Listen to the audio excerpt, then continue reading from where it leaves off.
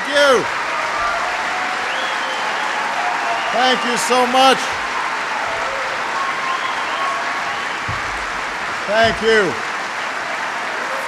Thank you very much. Thank you. Thank you so much. Thank you, everybody. Thank you very much. Please have a seat. Thank you. Thank you, MIT. I am hugely honored to be here. It's always been a dream of mine to visit the most prestigious school in Cambridge, Massachusetts. Hold on a second.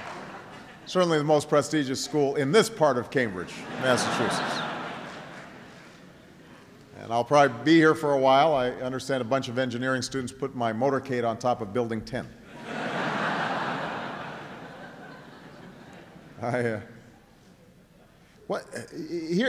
This tells you something about MIT. Everybody hands out periodic tables. What's up with that?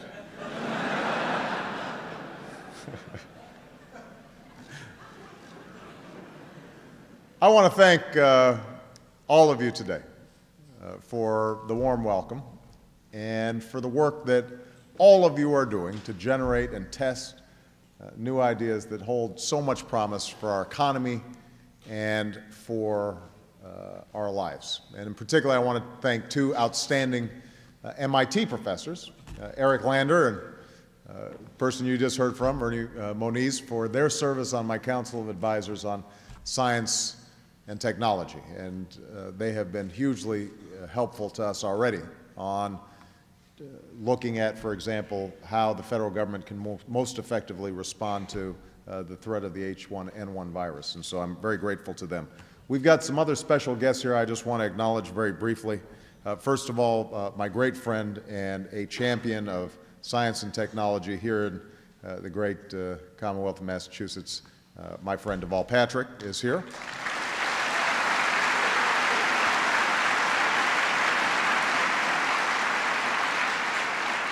Our Lieutenant Governor, Tim Murray, is here.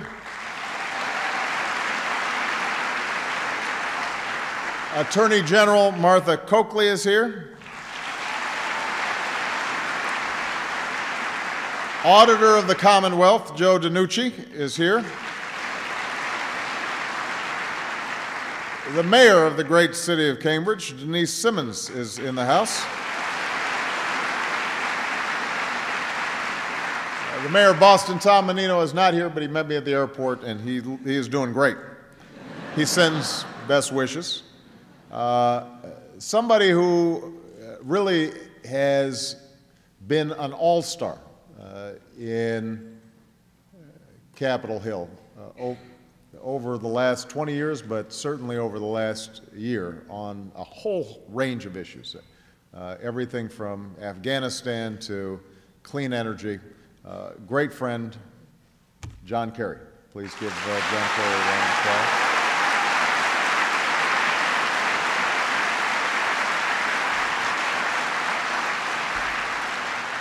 And a wonderful member of Congress, I believe this is your district, is that correct, Mike? Mike Capuano. Please give Mike a big round of applause.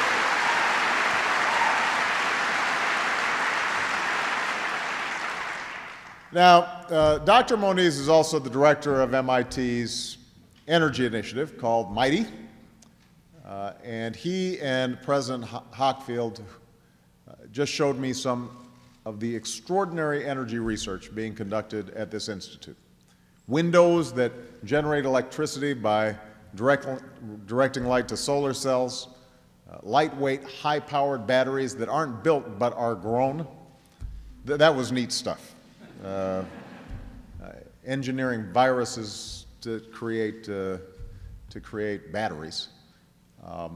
More efficient lighting systems that rely on nanotechnology. Innovative engineering that will make it possible for offshore wind power plants to deliver electricity even when the air is still. And it's a reminder that all of you are heirs to a legacy of innovation, not just here but across America, that has improved our health and our well-being and helped us achieve unparalleled prosperity. I was telling John and Deval on the ride over here, you just get excited being here and seeing these extraordinary young people and the extraordinary leadership of Professor Hockfield, because it taps into something essential about America. It's the legacy of daring men and women who put their talents and their efforts into the pursuit of discovery.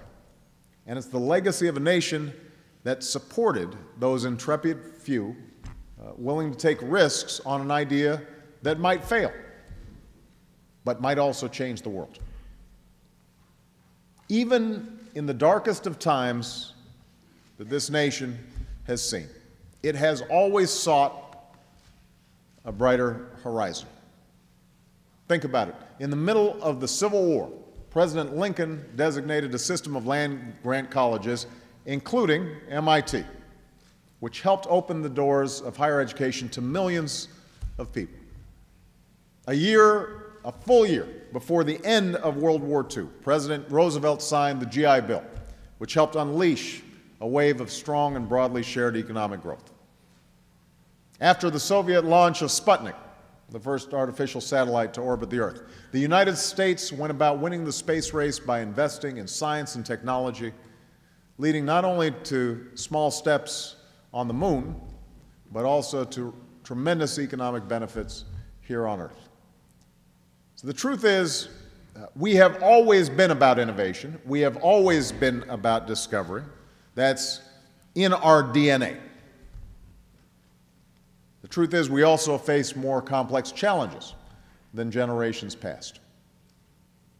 A medical system that holds the promise of unlocking new cures is attached to a healthcare system that has the potential to bankrupt families and businesses and our government. A global marketplace that links the trader on Wall Street to the homeowner on Main Street to the factory worker in China. An economy in which we all share opportunity is also an economy in which we all share crisis. We face threats to our security that there are threats to our security that are based on those who would seek to exploit the very interconnectedness and openness that's so essential to our prosperity.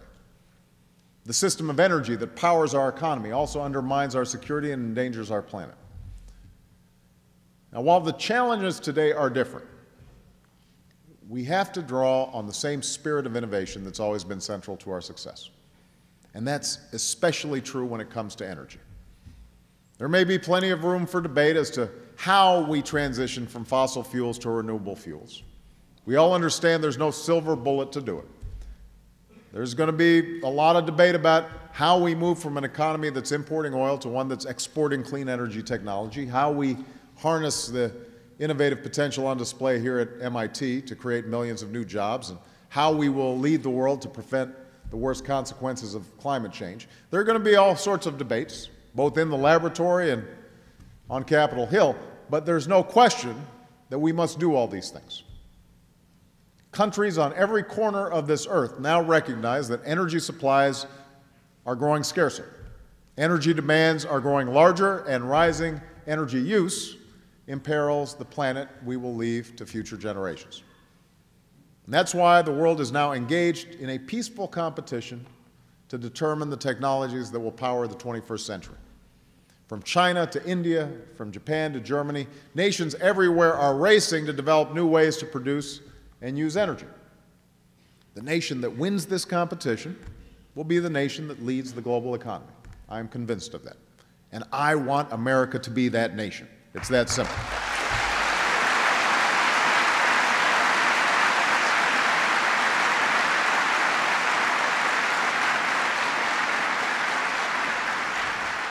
Now, that's why the Recovery Act that we passed back in January makes the largest investment in clean energy in history, not just to help end this recession, but to lay a new foundation for lasting prosperity.